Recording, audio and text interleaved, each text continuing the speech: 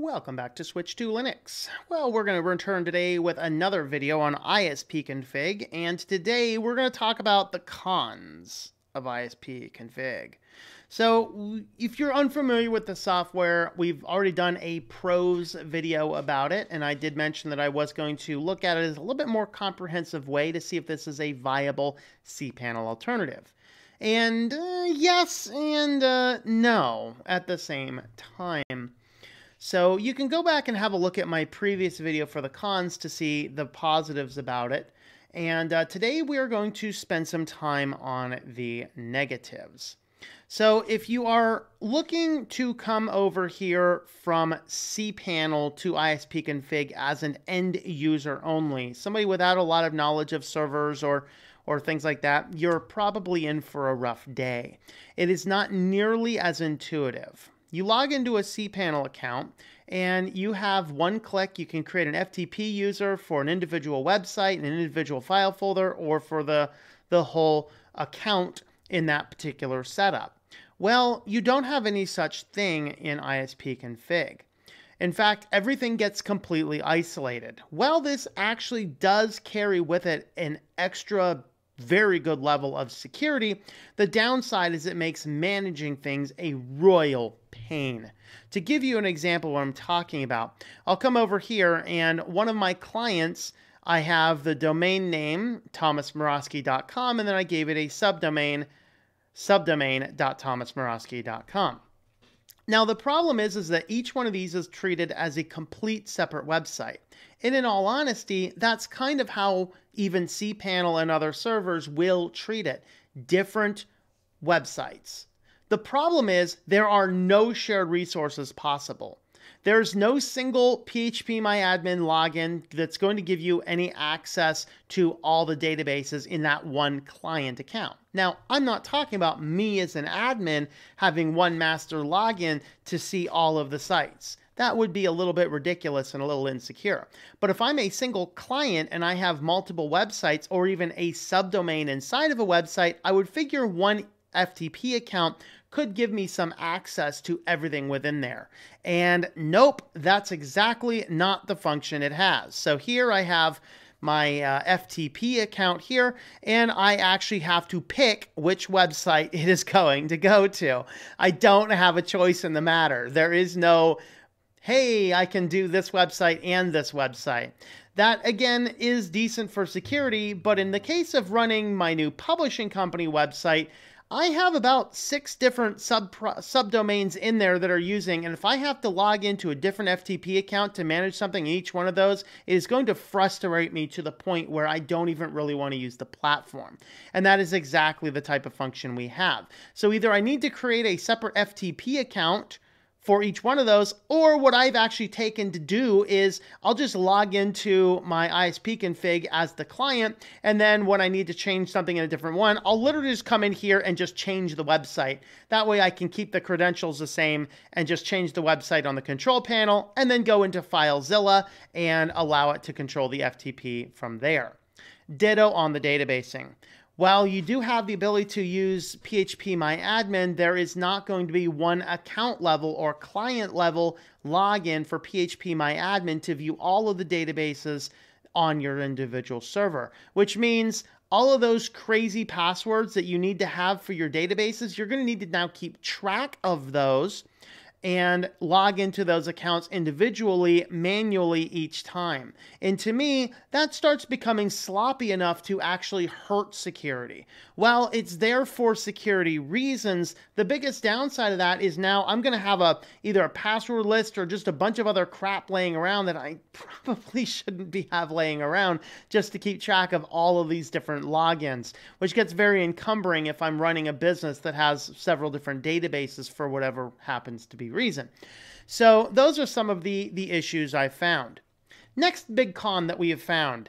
Oh yeah, we're going to get to it. The auto SSL.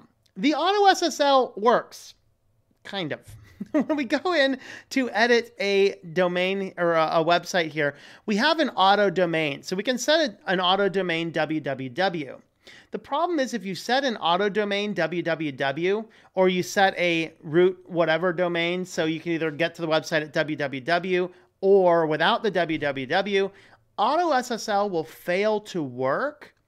What it ends up doing is it doesn't get you an SSL for your particular website. What you have to do is you have to go with the none, and then under the redirects, you have to go with a no redirect here, although you can go into the SEO redirect www, back down to the non-www, and then when you run the SSL update, then you're going to be able to get an SSL there.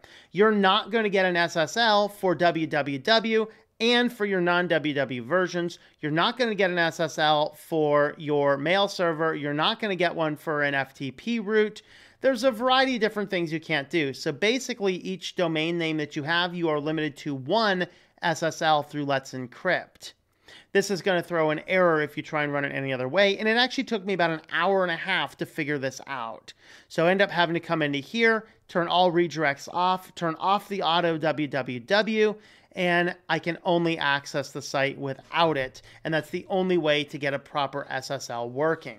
If you are unaware of how that works, it's going to be a rough day while you figure that out. Hopefully, this will help you figure that out. Okay, the next thing that we want to look at is if you are, applies if you're used to CPanel. You create your CPanel user, and inside of there, it's going to automatically create you a catch-all FTP account. It's going to create you a catch-all database account. Basically, everything inside of that account is accessible with that one CPanel login. Not so with ISPConfig. In fact, not so, you literally have to do everything manually, including creating your DNS records. So if I come in here and add a new website, I also have to come over to DNS and I have to add a new domain, DNS Zone.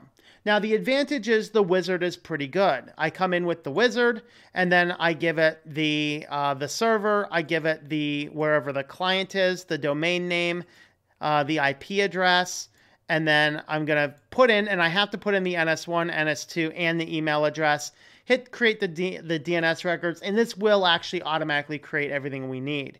And then you can actually, though, change these the template zones as well. This is the basic template. You can actually come over here and create a new template. So if you want to create the ftp.domain.com, you can do that so that way you can log in with that simpler rather than just utilizing your IP address. If there's anything else that you need to deploy across your individual domains, you can add that into the template, and then that's going to create that. So basically, you're going to need to go in there, create a new template, or edit the default one and make those changes. But every time you add a website, you have to remember to come over here and add the DNS as well. It's a similar thing if you want to add an email address for a newly created domain. You actually have to come in here and you have to add a domain before you add the inbox. So you have an extra few steps to create the website, the email domains. So these are some of the little frustrated things that will get in your way if you're using ISPConfig. And these are just some of the ones. It is difficult to find some of the settings, although if you've been working with it for a while, then you will actually figure out where all those different items are. So for example, the limit templates are going to be under your clients. We have all these different variety of things are inside of your websites, including your available package lists. There's a lot of different functions and systems and such in here that will work out for you. And so ultimately what we want to look at here is the cons are it takes several extra steps to accomplish what is a single click inside of CPanel. So does that mean it's not necessarily a viable CPanel option? Absolutely not. I talk about the benefits of open source software on this channel a lot, and some of the benefits I want to mention on open source software is there's times that we want to, or we're not seriously inconvenienced by making things a little bit harder in order to use free and open source software that we know is not spying on us or tracking us. I don't necessarily find this extra steps a deal breaker because you really do it once, you get used to it, it's not a real big deal. The biggest parts for me that are the deal breakers is that silly FTP crap, because I'll tell you, well, I want to manage all of the stuff inside of one domain name. I just would like to see one login. I understand why they did it that way. But overall, there are some cons of ISPConfig. Would I still use it? Absolutely. And I'm going to be running this in production for a while to see how well it works. I want to spin up some sites on it. I want to test it out. I want to see how it works under some server load. So that's kind of what I'm working with on this for now. So there is what we have it as far as some cons. This will supplement the pros. And then the next video we'll do, and I'm going to do this after a few weeks so I can play around with things a little bit more. I do want to do a full comprehensive review of ISPConfig. So again, this is an ISPConfig that is built on top of Debian 10 on a simple $5 a month Linode server. If you have not tested Linode and you would like to, use my affiliate code tlm.li/Linode for $100 in credit, good for 60 days of playing around with your servers. So thanks for watching, and I hope that you enjoy switching to Linux. Thank you for watching this video from Switched to Linux. This channel would not be possible without the backing of the program supporters scrolling on the screen now. You can be a supporter at Patreon at patreon.com/TOMM or at thinklifemedia.com. I also want to thank the open source community who creates such excellent software that makes producing this show possible. Please remember to support your software communities. Thank you, and I hope that you enjoy switching to Linux.